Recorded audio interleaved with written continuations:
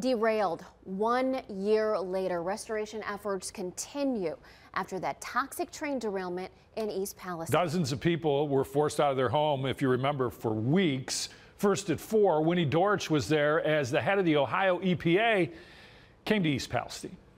The 1-year anniversary of the East Palestine train derailment is just around the corner. Ohio EPA Director Ann Vogel says their restoration efforts never stopped. We're not going anywhere, that we will be here, we will continue making sure that drinking water is safe. A Norfolk Southern train derailed February 3rd. 5 train cars were carrying the toxic chemical vinyl chloride. Emergency crews set off a controlled burn instead of waiting for it to possibly explode. Since then, a massive effort from local, state, and federal officials. Wednesday morning, Vogel discussed their game plan as the cleanup continues. 3 areas of focus. First, soil samples. It means take all of the contaminated media out of the town. So that's the water and the soil.